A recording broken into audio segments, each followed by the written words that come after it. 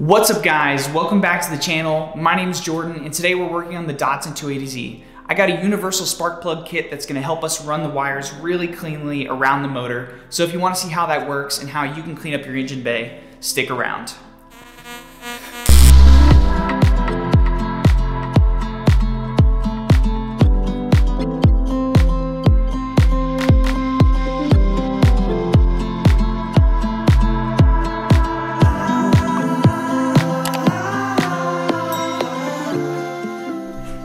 Now, before we jump into the project, I'm gonna go over everything that I bought from Amazon. That way you can follow along if you'd like. But I got a Taylor set of wires, really great setup, not that expensive. And they also come with 90-degree terminal ends, and that's gonna help us with a clean install. So definitely recommend these. But once you get the box and you take everything out, they give you a bunch of wires.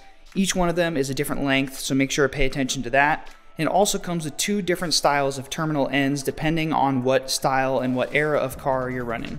The DATSUN 280Z is going to use the socket style terminal end. We'll get more into that later. It also came with some grease, which is going to be helpful. And lastly, I bought some wire strippers and cutters.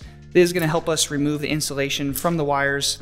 Really cool tool, definitely going to be helpful when trying to do a clean install. Now the instructions for the wires say that we should start with the furthest cylinder first, which is cylinder number 6, which is the last one here. You're going to follow that wire to the distributor cap, and we're going to try and measure how much distance we need to make it to the distributor cap. I'm going to put a diagram on the screen of all the firing order of the DATSUN 280Z right here. And you can use this diagram to help you figure out where the plugs go and what order they need to be in, because if you mess up where the plugs go, the car is not going to run right.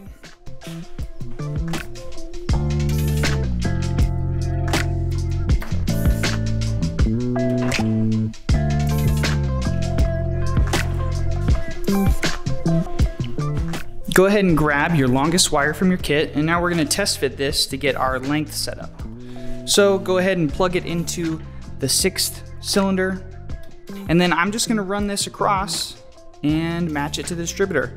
And then we kind of take a measurement, cut our wire, and start putting together the fitting. Now I've got this run really nicely along the engine into my mounts, and then let's go around to the distributor and I'll show you what's next. So I just took one of the blank terminal ends and I stuck it in the 6-cylinder part. I'm literally just gonna hold it here and I'm gonna make a little mark with a marker, and this is gonna be the length of our first plug. So I've removed the wire from the engine bay and I've made a couple marks of where we need to cut things. It's kind of hard to see on camera because it's a black wire, but this is the distance of the wire that we need, but we actually need to cut it a little bit further down the line so we can expose the wire that's hidden in the insulation.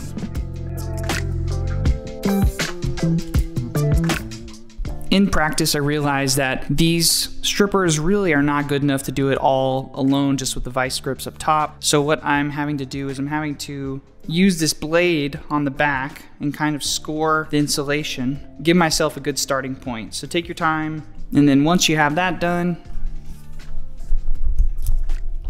it'll come right off. It doesn't always come off super clean, so you might need to clean this part up a little bit, but luckily we have our wire exposed right here. What's a little bit unique about these spark plug wires is that they don't have a metal core like a traditional wire. So once you take this insulation off, it's almost like strings or fabric. So if you remove it and you don't see a metal wire, that's okay. But I actually found that using traditional strippers was a little bit easier for this. So I use 20 gauge, kind of just score it and then pull. There you go. So we have a little bit of the plastic left, but that's okay. Basically what you want to see is you want to see all these fibers, kind of straighten them out. You don't want it to be frayed. And then what this is going to happen is that this is going to fold over on the outside of our wire, and then it's going to go in here so that this contacts the metal terminal.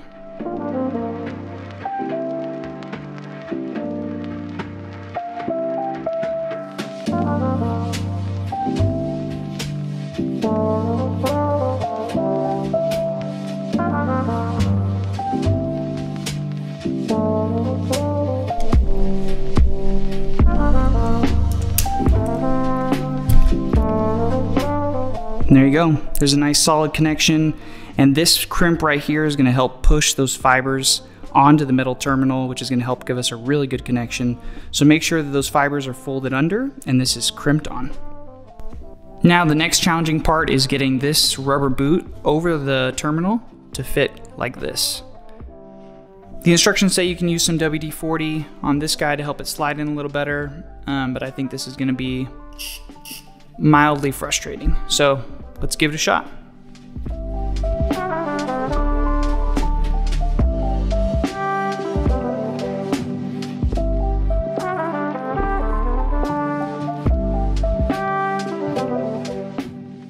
All right, so that was admittedly very difficult, but we got it on.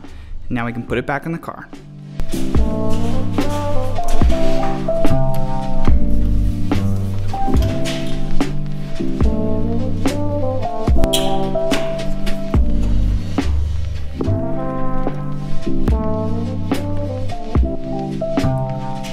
One wire down, 5 to go.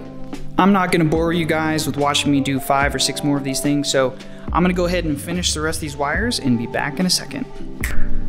And there we go, 6 wires done, all nice and tidy, zip tied and in their mounts to the distributor. But before we go any further, I'm gonna hop in the car, start it up, and make sure that none of what I've done so far has any errors.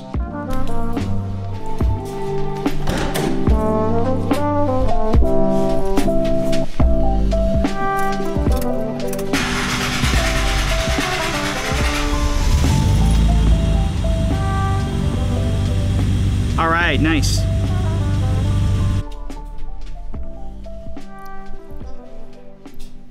And so now that we've established that the wires we've just done are all good, we're gonna move on to the next step. So the next step is making a wire for the ignition coil, which is not gonna be much different than the other ones we've already done, but I'm also gonna be repositioning this down further in the engine bay to help clean things up even more. And if you're gonna do the same thing, go ahead and unplug your battery first before messing with the ignition coil. And if you're a 280Z owner with a stock distributor, you need to keep the ballast resistor in the system. I have a different distributor, it's electronic, it's not the traditional kind. And so I can take and remove this ballast resistor and be totally fine. So just a quick note, but I'm gonna go ahead and take out the ignition coil, polish it up, and get ready to reposition it.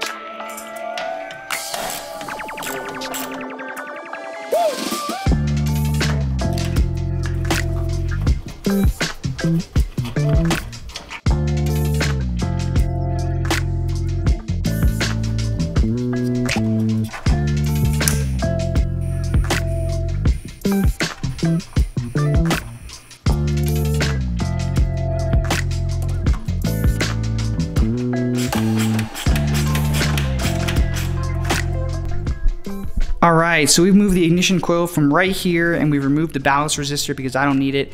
We moved this down vertically inside the middle of the engine bay. If anybody has any reason why that's unsafe, let me know down below in the comments. You know, I'm always learning, but I don't see any reason why that's unsafe. So we got that repositioned, remounted, it looks great. So now we just need to make a wire that goes from the distributor cap down to the ignition coil, and then we're finished, guys.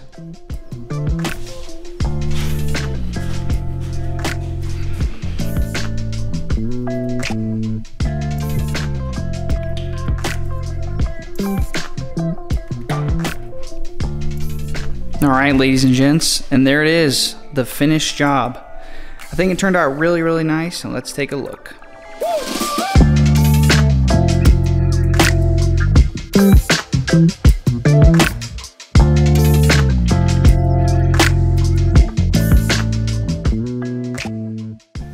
And with that job done, we're one step closer to having a clean engine bay and a clean car that's ready for paint.